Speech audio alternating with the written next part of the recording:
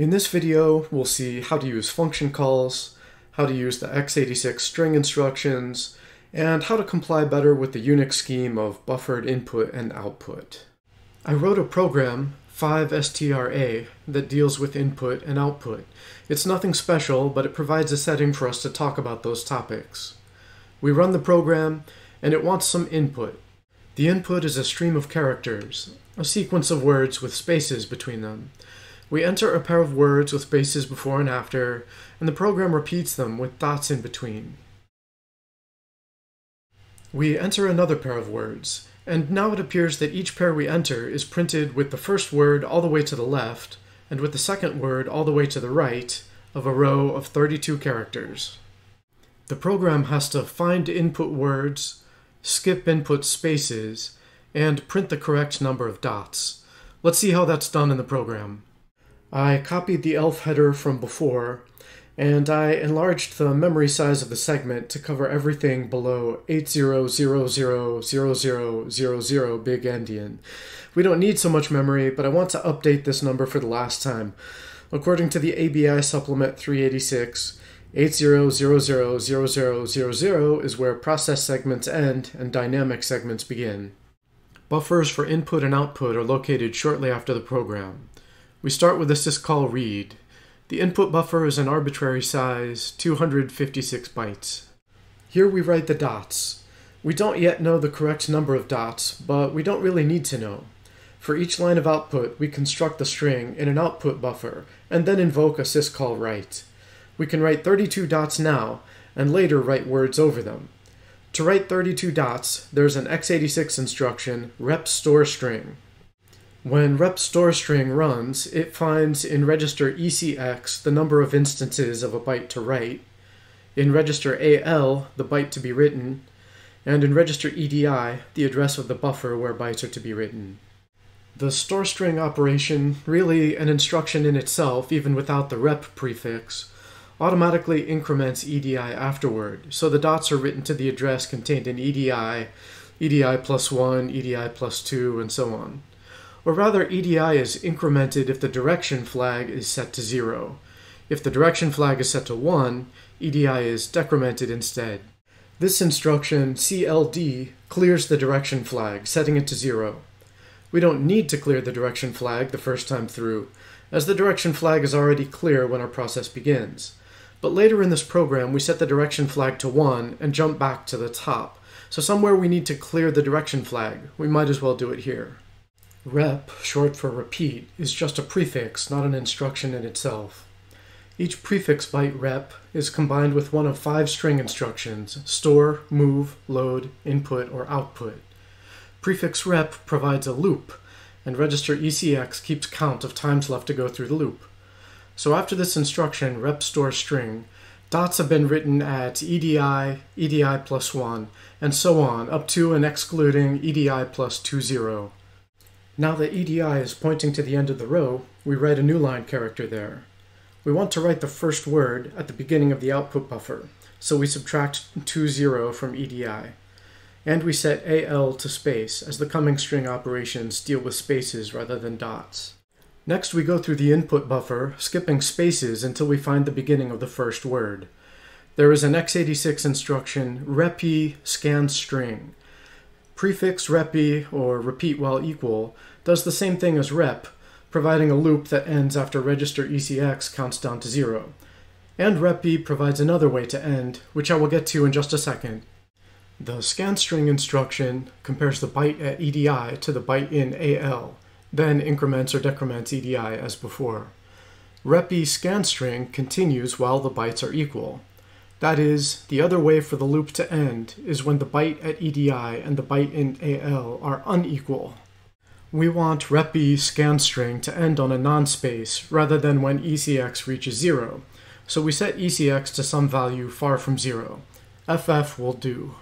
Scan string is designed to use EDI as a pointer, but our program uses ESI as the input pointer, so in order to skip spaces in the input, we swap ESI and EDI before and after the operation. We explicitly decrement EDI to undo the increment of EDI that occurs after the comparison of unequal bytes. After this correction, EDI points to the first non-space, and after the swap, ESI has been augmented by the number S01 of leading spaces. The next task is to measure the first word for length. There's an x86 instruction called repni scanstring. Prefix repni, or repeat while not equal, is like prefix repi, except that it ends on equality rather than inequality. Prefixes repi and repni can be combined with string instructions scan or compare. We want to stop scanning when the first character is a space. After this block of code, ECX contains the length T1 of the first word. Think S for space, T for token. We copy the first word from the input buffer to the output buffer. There is an x86 instruction rep move string that copies a string of length ECX with ESI as source pointer and EDI as destination pointer. Both ESI and EDI are greater by T1 afterward. We skip the spaces between the first and second words, again with repi scanstring. We measure the second word, again with repni scanstring, but this time we leave ESI pointing to the end of the second word. Unlike the first word, we will copy the second word right to left. ESI is one past the end of the word until we decrement it. The rightmost position in the row is obuff plus 1f. We set the direction flag to 1, indicating reverse direction, so that ESI and EDI are decremented with each pass through the rep loop. One more rep move string to copy the second word. We invoke syscall write to send the row from the output buffer to the standard output stream, and we jump back to the top of the program. That's the whole program. All the string instructions used here deal with 1 byte at a time, but there are variants in the instruction set that deal with 4-byte integers and some other sizes. The various sizes are discussed along with the string instructions in the Intel manual. Looking at this program, either in the machine instructions or in the comments, we see some similarity in how the two input words are handled. Skip space 1 and skip space 2 are the same, and wordlen 1 and wordlen 2 are almost the same. You can see the whole text of program 5STRA if you like. A link is in the description. I'm making a copy 5strb.dmp.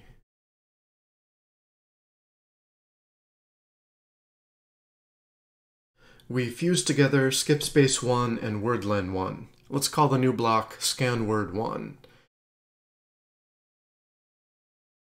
We delete redundant swaps, saving a few bytes. And the same for skip space 2 and wordlen 2.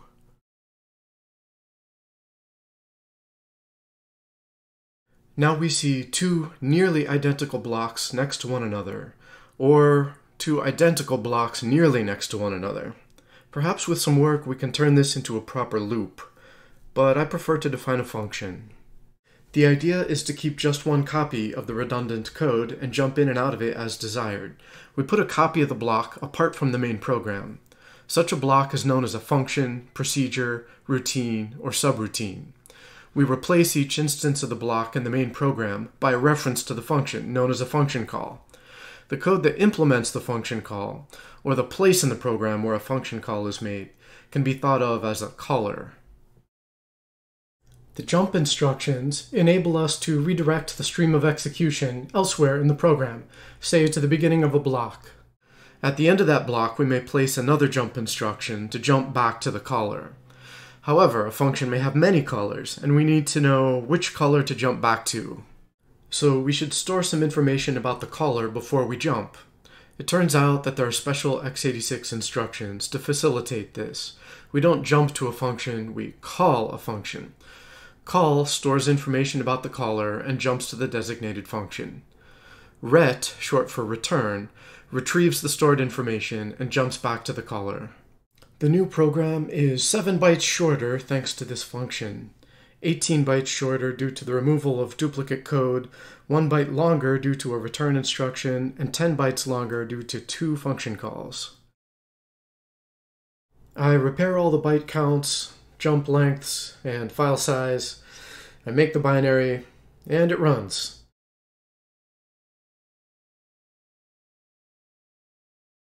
but it has flaws. It doesn't quit when the input is done, as cat does, for example. So Control-D doesn't stop the process. I killed it with Control-C. If we neglect to put at least one space after the second word, the new line is taken as part of the second word, as the program looks only for the space character, not for other white space like tabs or new lines. If we feed input into the program by a pipe rather than by typing it into the terminal, the second line is never used. We should pay closer attention to syscall read. Read attempts to read up to count bytes, and read returns the number of bytes actually available. 0 is returned when no more bytes are available. -1 is returned on error. The number of bytes actually available may be smaller than count if we're reading from a terminal. When we type input into the terminal, the system waits for us to type a line, then it finishes the syscall. But when the input is piped in this example the whole input is smaller than the count of the read syscall, so both lines are read in one syscall read, and then our program stops processing input after the second word. When we jump back to the top of the loop, the syscall read has no new bytes for us, but this program does not detect that condition. The old bytes are still in our program's input buffer, and they are reused. Let's revise our program to handle later word pairs in the piped case as well as in the typed case. While we're at it, let's see the manual on syscall write. Write writes up to count bytes, not necessarily count bytes. The write call may be interrupted by a signal handler. -1 is returned on error. My new program, 5strc, deals with these problems. It recognizes more characters as white space, detects some error conditions in the syscalls, works equally well with input from a terminal or from a pipe, and persists with write in case not all the bytes were written. The new program is longer than the others, but not much longer. Let's take a look.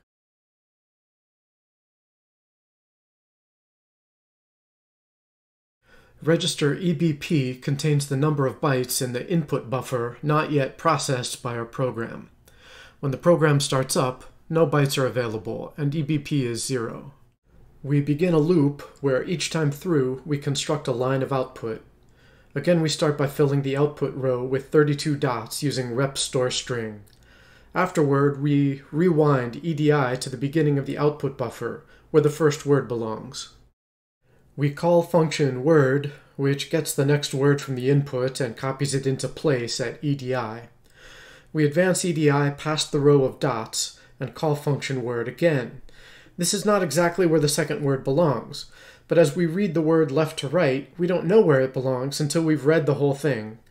Our solution is to move the second word to a known place within the output buffer, but outside the row to be printed, and then to move the second word into place after we know its length. EAX and ECX get the address of the end of the row. That's also where the temporary copy of the second string begins. After function word runs, EDI has been augmented by the length of the word, so when we subtract ECX from EDI, EDI has the length of the second word. There is coming up an instruction rep move string, and we want ECX to contain that length, so we swap ECX and EDI, then subtract ECX from EDI to make EDI the correct place where the second string begins. In this program, we're using the forward direction only in the string instructions. For rep move string, ESI needs to be at the beginning of the word. During the execution of rep move string, we need to save the value of ESI, as ESI has the important role in our program of input pointer. We swap EAX and ESI so that EAX saves ESI. Now ESI points to the beginning of the second word in its temporary location. After rep move string, we restore the value of ESI by swapping it again with EAX. We write a new line at the end of the buffer and invoke syscall write.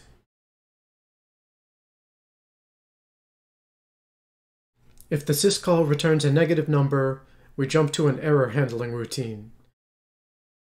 Otherwise, we advance the buffer and shrink the count. We loop back to flush while bytes remain to be written. After all bytes are written, we loop back to line. Function word starts by getting a byte from input. Function getByte is responsible to arrange that ESI points to the next input byte. In ASCII, whitespace characters like space, tab, and new line come before letters or numbers, so a single comparison is enough. While the character is whitespace, we skip characters. Once we reach a non-space character, we transfer characters byte by byte from place ESI to place EDI. This one-byte instruction, the move string instruction, copies a character and increments ESI and EDI. Until the character is whitespace, we loop back. Finally, we return from function word. There are actually two functions, getByte and getByte1, the difference being that getByte first increments ESI. GetByte is the normal entry point, as the input pointer should advance. But here in function word, a side effect of instruction moveString is to increment ESI. We could undo the side effect by decrementing ESI before we call getByte, but it's cheaper to define this alternate function getByte1. In getByte, we increment ESI and decrement EBP, the count of saved input bytes. This count includes the current byte, so if the count has reached 0, it's time to refill the input buffer by invoking syscallRead. We examine the return value EAX for error or end of input. Otherwise, we proceed to set the input pointer to the beginning of the input buffer, and to set EBP to the number of bytes just returned by syscallRead. And we return from the function. Here are the error and exit routines. If the program exits with a write error, the exit status is 2.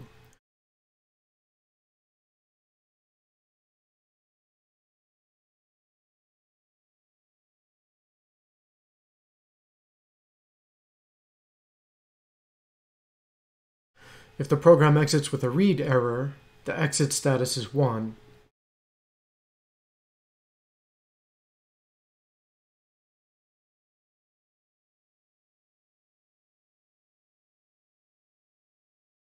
Else the program exits with status 0.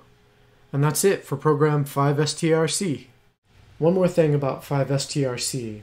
The program reads many bytes of input per syscallRead, and yet we implement this function getByte to provide 1 byte at a time. It's tempting to think that we might simplify the program by always requesting just 1 byte per syscallRead. What's holding us back from eliminating the input buffer and asking for 1 byte at a time? Well, the word on the street is that invoking a system call by the x86 interrupt instruction is slow. If that's true, that each interrupt is costly even when reading just a few bytes, and our program spends most of its time waiting for interrupts to be handled, then eliminating the input buffer could really slow down our program. We're in a good position to test that. Here's a command that generates 1,000,000 input pairs for 5strc. Here's what the output looks like. And here's how long it takes to generate the 1,000,000 pairs, process them with 5strc, and count the lines, words, and bytes of output. That's if we read 256 bytes per syscallRead. If we shrink that to 64 bytes per syscallRead,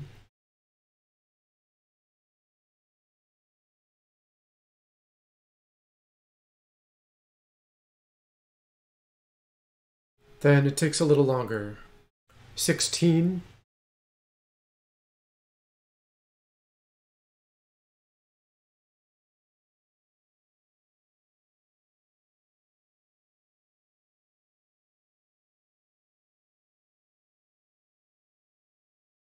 4,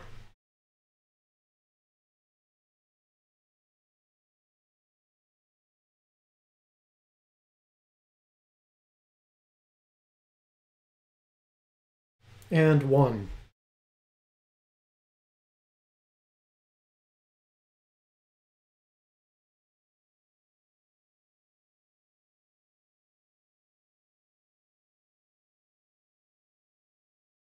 Apparently, we do save a lot of time by asking for many bytes in each syscallRead.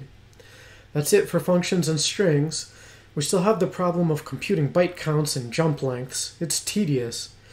I will present a solution, perhaps not in the next video, but in the one after that.